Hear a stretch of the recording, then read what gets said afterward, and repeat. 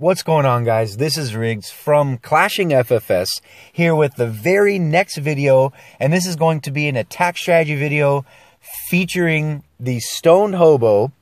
And the way the meta is right now, we are seeing more and more Town Hall 9s with anti-air, or what we would refer to as anti-air base setups, or more often, the ADs are either on the edges or all four air defenses are basically crammed on one side of the base, making it more difficult for an air attack. And something like the Stoned HoBo is very, very powerful, maybe even more so now, again, in the meta that we are in Town Hall 9. So the comp I have up on the screen right now is basically your bread and butter, very, very simple.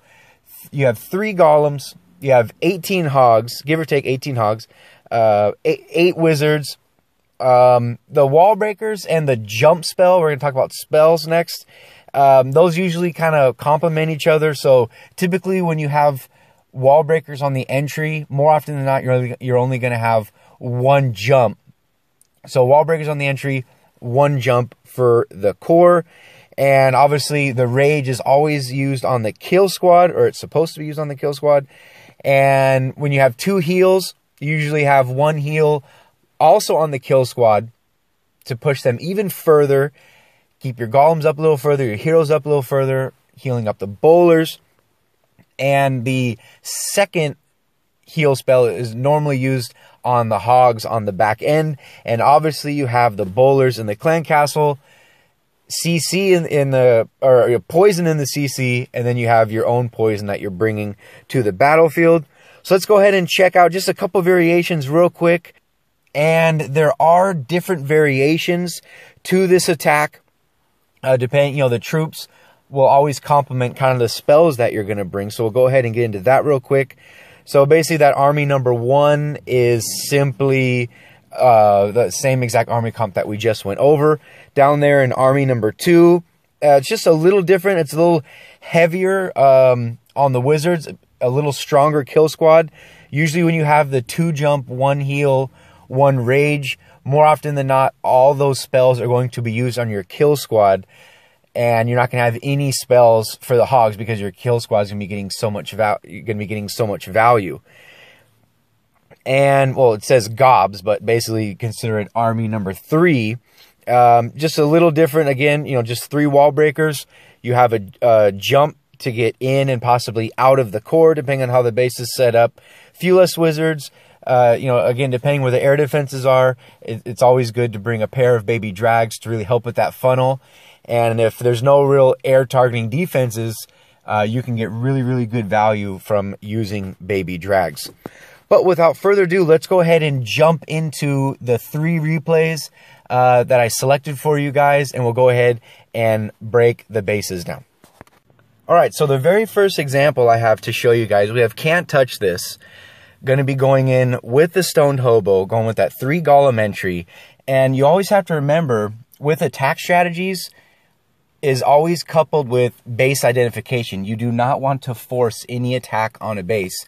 More likely and more often than not, it will result in a fail. So the first thing you have to notice on a base layout like this, again, especially in this meta that we're in, with how overpowering balloons are, you see a lot of bases that are being anti-air, an anti-air setup. So you'll notice all these ADs right here are all on the edges. Basically, it's trying to hinder an attack, an air attack. You'll notice that the wizard tower, there's a wizard tower farm right here. Notice the position of the blowers, where the archer queen is. So more likely than not, you would not want to attack. Not that you can't, but this base would not necessarily call for an air attack. So going ground would more than likely be ideal. So we'll go ahead and just hit play, and we're going to show you guys how he creates a funnel. Just like I mentioned to start off the video, with a Stoned HoBo, if you can create a nice funnel and you get your bowlers and heroes inside the core of the base, more often than not, it is going to be completely wrecked. So notice right here, he's already dropped down his golem and wizards. Notice he's already cleared out this compartment right here and has already started his funnel on this side. Notice he's also doing, as I hit play again, he's doing the exact same thing up at the 12 o'clock area, dropping down his second golem, wizards again just funneling. And it's all about patience. It's all about patience, not getting too far ahead of yourself, because again, you do not want the bowlers to walk. So you'll notice when he dropped his bowlers, the first thing they targeted was this elixir storage. Notice all this trash, all right here, has all been eliminated. So there's no way his bowlers are going to be walking around this base. Notice he does have the jump. The clan castle's already been pulled. Went ahead and he's going to be dropping. There goes the poison on the CC troops. Notice he's got that little Tesla farm that he's working through. Bowlers are already in the core. And notice he does have 16 hogs in this troop composition. Had a nice rage right in the core. He is already at, just look at this, he is already at 60%. And even up here, even though his golem did walk around the side right here, one of his 3 golems did walk, he did follow it up with wizards backing it up behind, and was still got good value from that golem, even though it didn't go in. And you can tell it clearly didn't even matter, because with those 2 golems that did go in the center of the base, along with the bowlers, coupled with the heroes, his kill squad was basically at 70% destruction before he even dropped his hogs. He even had a heal that he didn't even use.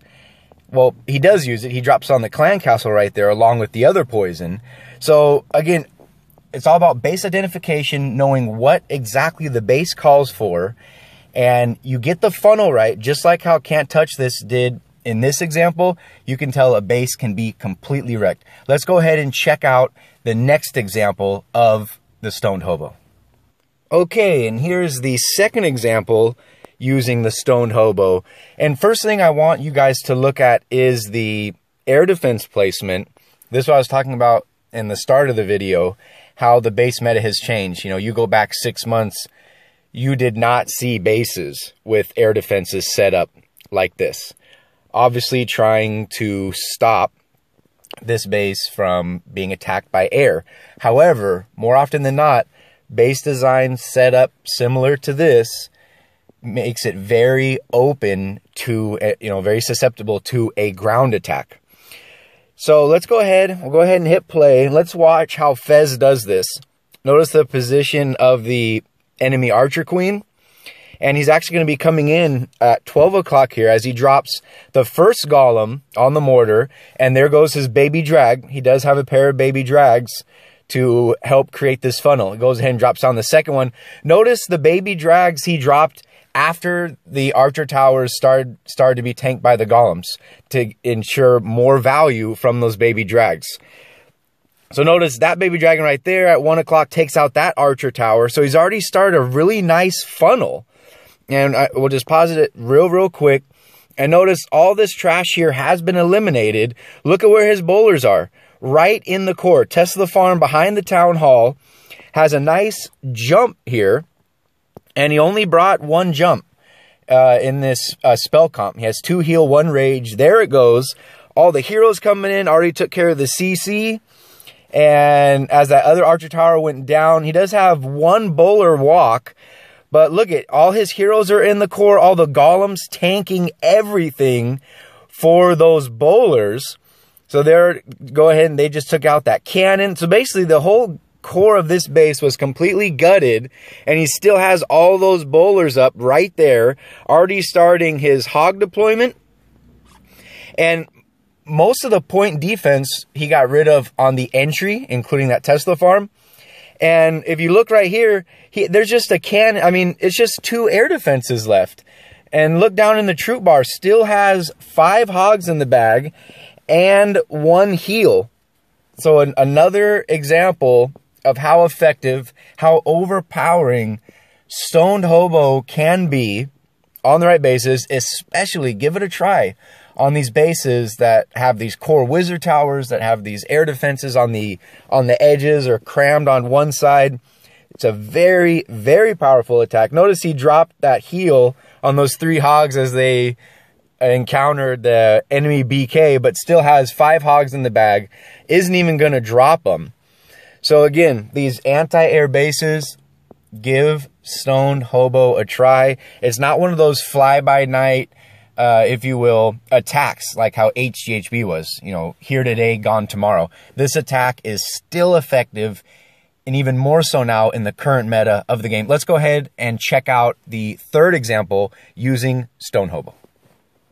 Okay, and this is the third and final example I have to show you guys using Stoned HoBo and how effective it can be. And remember, it always comes down to base identification and also picking the correct entry point. So if you look at the back end of this base where Goovs would be sending in his hogs, notice there's no spot on that whole back end where a giant bomb, or let alone a double giant bomb, could fit. The only place that would be susceptible would be right here by, you know, just to the left of the queen chamber in this little wizard tower compartment. There is a spot for a bomb there.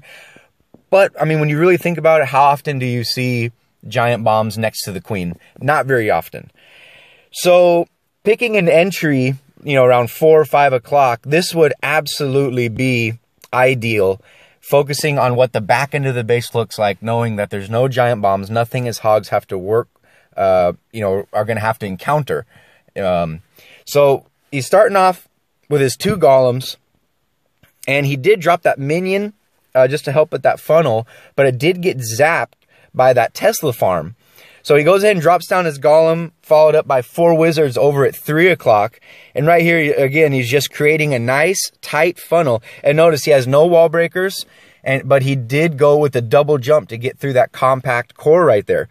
So, and if you look over here at 3 o'clock, that golem does walk into that farm, but he does have a pair of wizards behind it just to help and still get good value from that golem over there. Has everything coming in here, bowlers rushing in, CC coming out, drops both poisons on it, and you'll see he's going to be using all of his spells on the kill squad. So he had both jumps, had the rage down, there goes the heal, healing up those bowlers, giving the golems a little bit more life. Archer Queen just sniping defenses. There goes a single bomb pops. And he's just dropping a couple hogs. Even over at 9 o'clock where the bomb tower is, he only dropped a pair of hogs. He didn't want to send in 6 hogs to that bomb tower. So rather have 2 go, you know, 2 get damage instead of 6 because it has that splash damage. Notice he does still have 3 hogs. Just in case, as his Archer Queen is taking out these last defenses, there was, in fact, a giant bomb next to the Queen Chamber, but he still had 3 hogs in the bag, pops the ability, and the Archer Queen takes out that last enemy defense, which was that Archer Tower, and it's all cleanup. So he did save those 3 hogs just in case something happened. Archer Queen got the final defense, and he's basically going to be using those other 3 hogs for cleanup. Even his king survived. He still has bowlers, even has a loon that he brought just in case. So again, there is a lot of versatility with this attack. Again, it just comes down to identifying the base and knowing what the base calls for. So Goovs completely smashed that one. So awesome job to M Goovs on that one and showing how versatile and how overpowering this attack can be. Alright, well that is going to do it for this attack strategy video featuring the Stoned HoBo. And I just really wanted to highlight that, I mean, this attack has been around for a very long time. And it is still very viable and still very much a part of this meta. More so now than ever because of how many bases we're coming across that are set up with this quote-unquote anti-air, you know, style bases. So just really wanted to highlight that. I hope you guys thought the replays and the base breakdowns was helpful. If you guys thought it was, make sure you guys hit that like button. Please subscribe to the channel if you haven't already. We have all kinds of stuff going on. I mean, we just had a potluck spin. We were spinning Cruiserweight, and we matched Reddit Omega. So please stay tuned for that war recap video. It is going to be absolutely an epic war. It's going to be a lot of fun. The guys are all pumped about it. So again, make sure you stay tuned for that. And leave any suggestions or comments in the comment section down below. Let me know if there's any attack strategies you guys like to see featured on the channel. You know, I'd love to hear, you know, your guys' comments. So make sure you do that. and I appreciate all your guys' support that you guys have had. We just hit, it might not sound like a lot. It might not be a big deal to you, but it's a big deal to me. We just hit 100 subscribers. So again, thank you for the support you guys are showing to the channel, to the clan. You know, very, very much appreciated. And I will see you guys in the next video.